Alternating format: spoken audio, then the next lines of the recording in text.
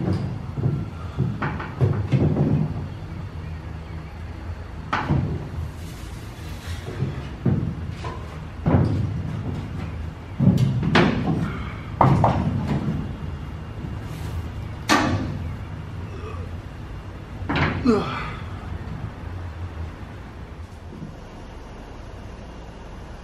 happening, everyone? Welcome back to the workshop. Jet boat build. It's the 16-foot modified V-boat with a 1996 Sea-Doo XP 110 horsepower 2-cylinder. Getting close to slapping it together to get it in the water for a test before I do anything more than I have to. So now I'm kind of just looking to get by as slim as I can, just to get it out for its first test run, to make sure all the kinks are ironed out before I can go into paint and decking and carpet and finishing. But I just wanted to show here's the two levers. That tall aluminum one's the steering, and that copper one in the background is the reverse. That reverse one will be cut down, and it will probably only come off the deck a few inches above deck height. And it'll have a little 8-ball shifter knob on it that controls the reverse bucket. And then this will be cut down a lot more than it is too for the steering. But they're both the same design. I used the factory plastic bracket and just bolted it to some angle, tacked in. All this framing that you see is just tacked for now. Because anyone that welds knows you don't go welding until you're 100% sure, and I'm not yet, since I haven't started cutting the deck plates and getting ready for hinges and everything. So you don't want to go welding all this stuff up until you're to that point. So for now it's just all tacked in.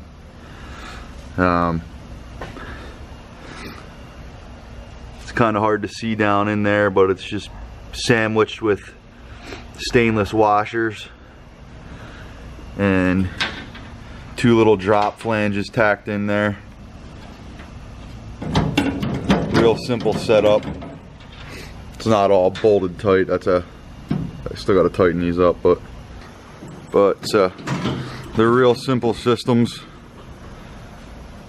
These I actually banged out both of these reverse and steering units in just a couple hours, really. There's nothing to it. Just basically cut out a notch at the bottom of both of the tubes to fit the factory little connector rod. There's a couple washers on each side of this inside the tube there to keep it from scraping. It doesn't actually contact the tube at all. Real simple. Super simple stuff. And again, the copper one's the same thing.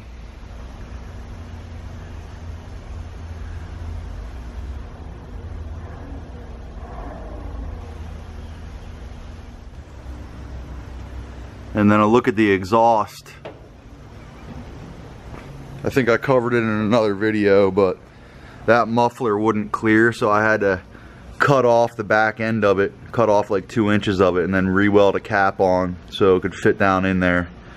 And then from the purple muffler to the exit out the boat on the OEM setup, this was all rubber. This exhaust pipe you see there, that's aluminum now.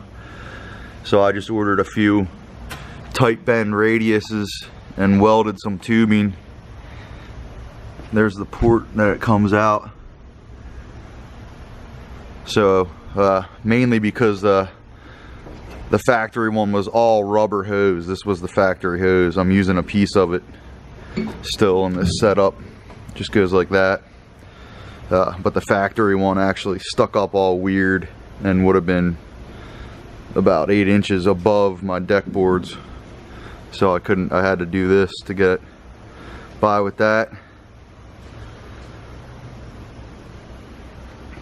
Look at the framing. pretty simple setup. It's gonna have a hatch door here, a long one, so you can reach back in here. Bilge pump will be down there. Then that'll be a cabinet door right here, and then again over here will be a cabinet door.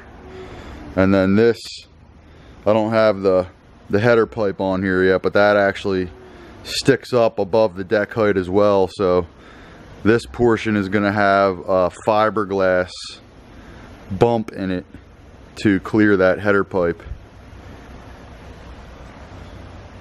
And again, the header pipe's not in there. It would connect to the mid pipe here, and it bulges up and sticks up high. So it'll be a little contoured fiberglass bulge, which will be able to hold your weight if it was to be stepped on. And then the back deck drops down to the seating deck. It'll be 3 seats, 1, 2, 3. The boat can be controlled from the center seat or the right hand side seat. And then there's the battery tray down there in the middle. It's 2 RV size batteries, camper batteries, sitting back there under the bench. There's the 2 batteries. They're Group 29s, the biggest ones I could get without really getting into a serious job. Each of those weighs 60 pounds, so that's 120 pounds.